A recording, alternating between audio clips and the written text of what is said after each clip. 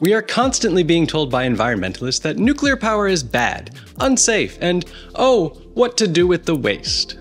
Then in Germany, the country demolished the cooling towers at the Grafenheimfeld nuclear plant, which had been running since 1981. German environmental groups celebrated the destruction of a massive clean source of energy in what is Europe's dirtiest economy.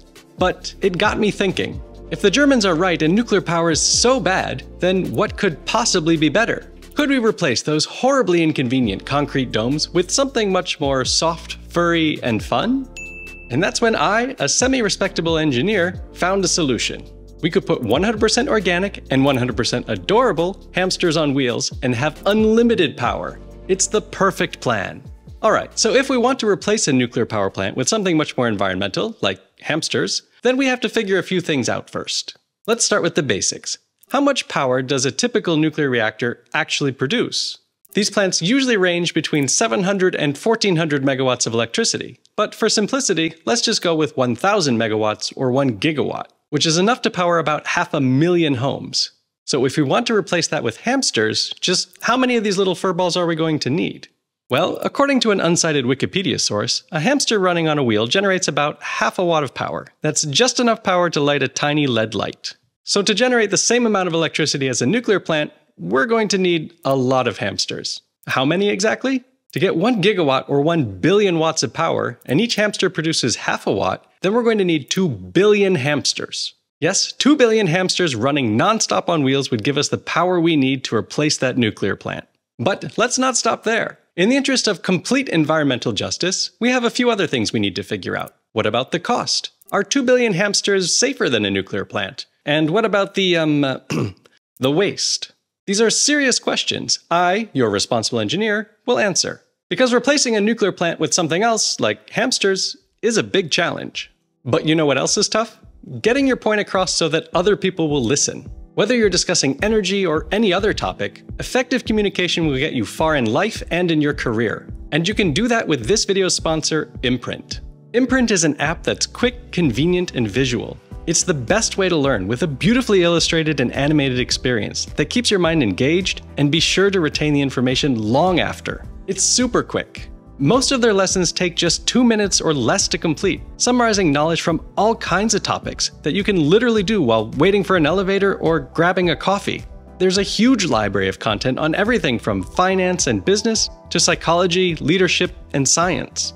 Imprint's so good, it won Google's App of the Year in 2023. I've been doing the Interpersonal Dynamics course, which explores how we connect and interact with people around us, and it's been really eye-opening. So if you're ready to get your mind and yourself ahead, check out Imprint at imprintapp.com/atomic or using the link down in the description.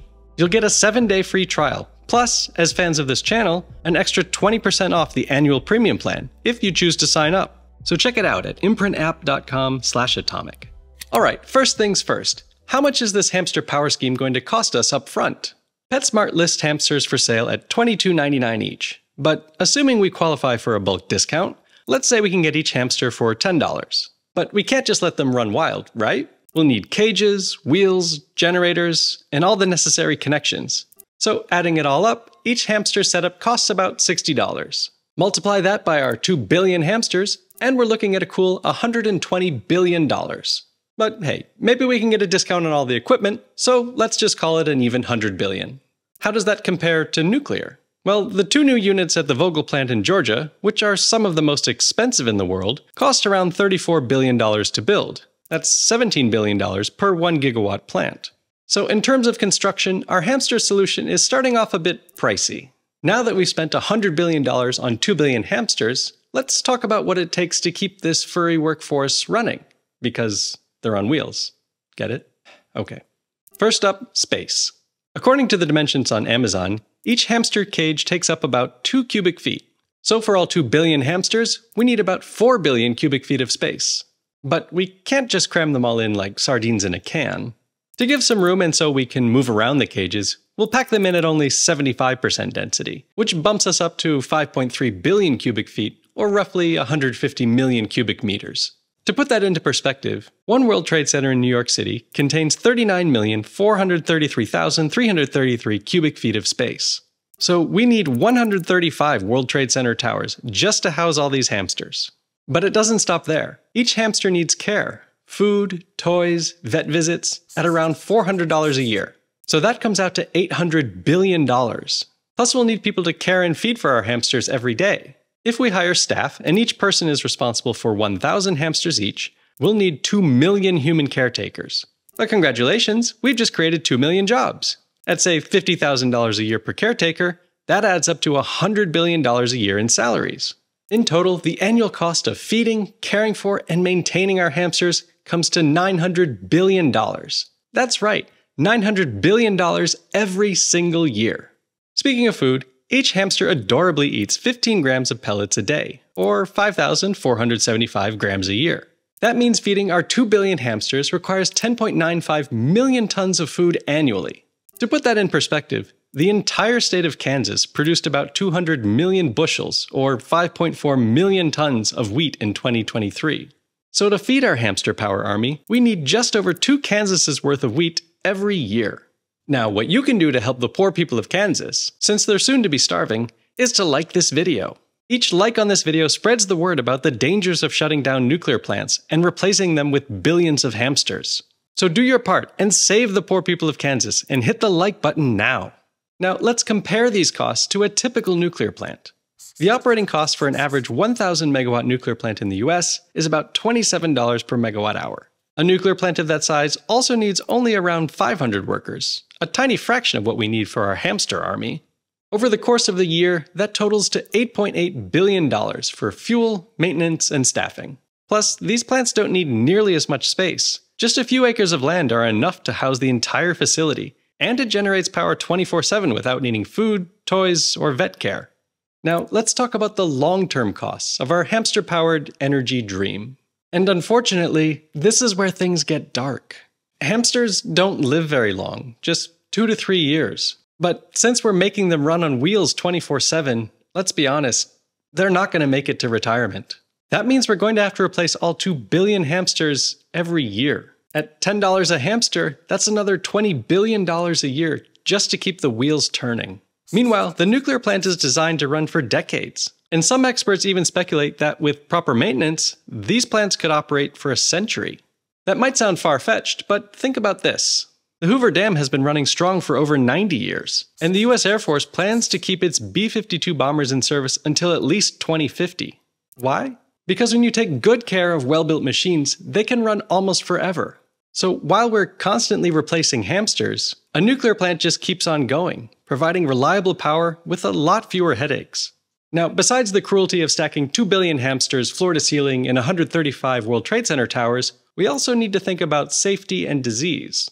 The most common injury for humans dealing with hamsters are bites, which risk becoming infected. There aren't good statistics on hamster bites, but let's assume that 1% of our 2 million staff suffer a bite each week. That's 20,000 bites a week and over 1 million a year. Around 10% of these bites might get infected, and if left untreated, could be deadly. And if someone's allergic, a bite could trigger anaphylaxis, a potentially fatal reaction that stops breathing. But that's not all. Hamsters, like other rodents, carry diseases. One of them is lymphocytic choriomeningitis, a virus that, while rare, can be deadly. In a situation where we have 2 billion exhausted hamsters tightly packed together, we're bound to see thousands of human injuries, and even deaths every year.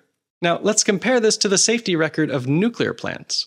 According to the US Health and Safety Organization, OSHA, the nuclear industry has an injury rate of just 0.3 per 100 workers per year. For our 500 staff at the nuclear plant, that means an average of 1 person might get injured and need time off work in a year, usually from slips, trips, or falls. But what about big accidents, you say, like the ones on the news? In the US, there hasn't been a significant nuclear accident in 45 years, since 3 Mile Island, and none that resulted in significant radiation exposure to the public or permanent loss of land. In fact, I would argue that because of this, incidents like 3 Mile Island and even Fukushima have shown how robust and resilient nuclear plants are at protecting the public, even in the face of unexpected challenges. Finally, let's tackle the issue of waste. If you've ever had to clean out a hamster cage, you know there's going to be some unpleasantness. Now, imagine dealing with that on a massive scale, because with 2 billion hamsters, we're going to be dealing with literally a mountain of poo. If each hamster produces 10 grams of waste per day, and let's be honest, they're working pretty hard, so they've earned it, That adds up to 20 million kilograms of waste per day, or 7.3 million tons per year. That's the same as a small city. On the other hand, a nuclear power plant produces around just 20 tons of used fuel each year. Yes, nuclear waste is highly radioactive and requires careful handling, but the sheer volume is far more manageable.